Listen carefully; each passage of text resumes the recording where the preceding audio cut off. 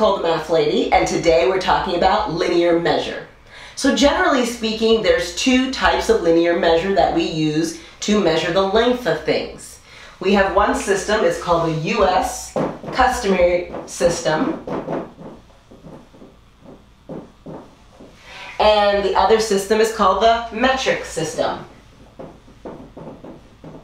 Okay. In the US, we basically use the US customary system. In other places like Canada, I believe Europe, they use the metric system. Here's some of the terms that go for each. So with the US customary system, you're used to seeing words like inch, foot, yard, or mile. But for the metric system, there's different terms. We have the word millimeter, which is abbreviation with mm. We have centimeter. By the way, 10 millimeters equals 1 centimeter. We also have a meter. And we also have, which really, to stay consistent, abbreviation is M. And we also have a kilometer, kilometer.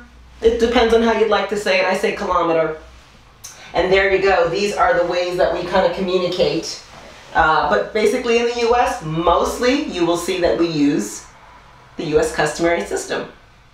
So when it comes to linear measure, there are a few things that we use. You probably have seen one of these before. It's a ruler. I'll give you a close zoom up of my ruler.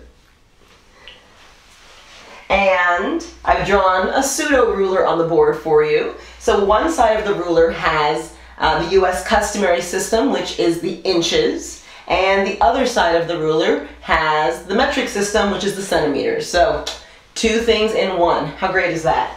So what I'm going to do is measure a few things for you, and hopefully to demonstrate the relationship between inches and centimeters.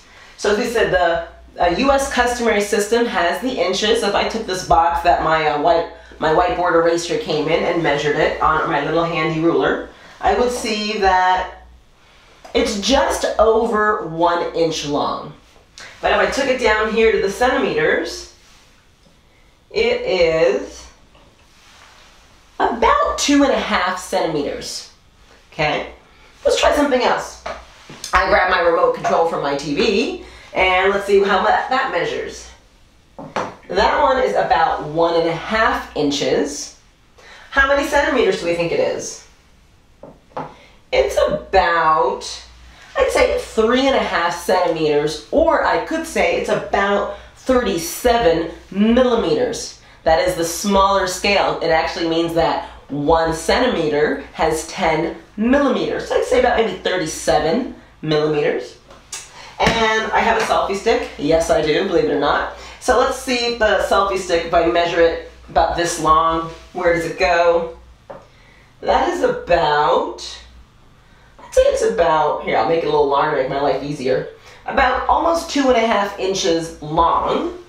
And the selfie stick is about 6 centimeters long. So you can see that per our scale, it's about 1 inch equals about 2.5 centimeters. I'll write that down for you. 1 inch is about 2.5 centimeters. So you're always the same thing will always measure many more centimeters than it does in inches.